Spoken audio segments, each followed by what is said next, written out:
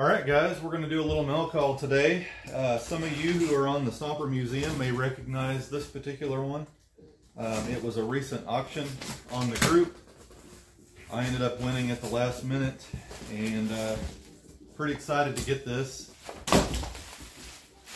Once you get a lot of Stompers and stuff like that in your collection, it's not as often that you get to have big mail calls. I remember a time where almost every day I had a mail call coming in, and you know, when you're first building your collection, that's the most fun time, and then it starts to slow down a little bit, so enjoy it while it's going. Let's see here. This is what it is. Canadian Home Hardware with the box. Actually, the box is a little better than I had thought from the listing. It's got a few waves in it, but I'll be able to fix all that up. I'm trying to open it without messing up the flaps here, because the way they made these, they didn't want them to open up without ripping them. Seems like. There we go. All right, let's slip it in, or slip it out.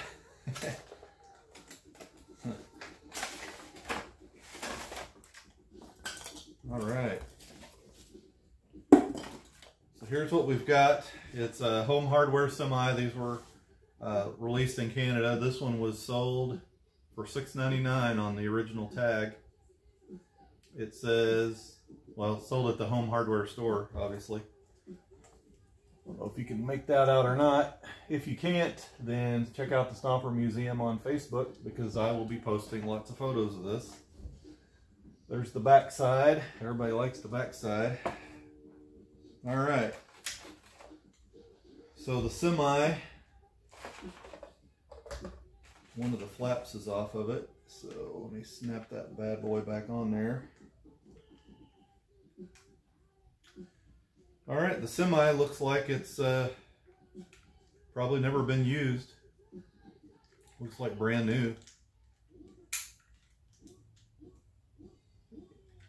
Battery compartment looks like brand new. So there's the Semi.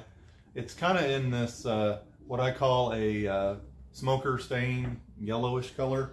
It's not the most desirable color, but as far as I know, that's the only ones that come in that color. So the yeah,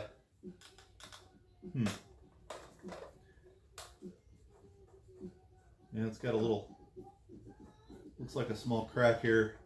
What I found, these are brittle. I don't know if it's what they use, different plastics, or what the deal is, but I have noticed that the Canadian Home Hardware plastics seem to be brittle, so I don't even want to put the legs down here.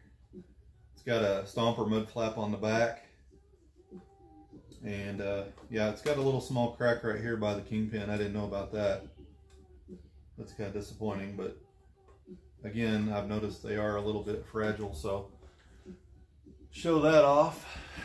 Like I said, it's in this funky color. They some of it's discolored, but also they are just in that weird color. It doesn't even really match the Semi itself. The stickers are pretty close in color, but the other parts aren't. But anyhow, looks pretty good. And all that, stickers are starting to get a little wrinkle in them, which that's pretty normal too. So it'll probably spend most of its days in this box. I don't know what that is. Anyway, can't expect perfection out of them, because they weren't perfect when they were new.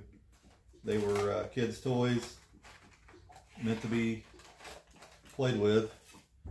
So this is an original Semi here that I already had, but I had to make a trailer for it, so I made a very similar in color trailer, and been trying to sell this one but haven't had any takers, so probably gonna repurpose that into something else.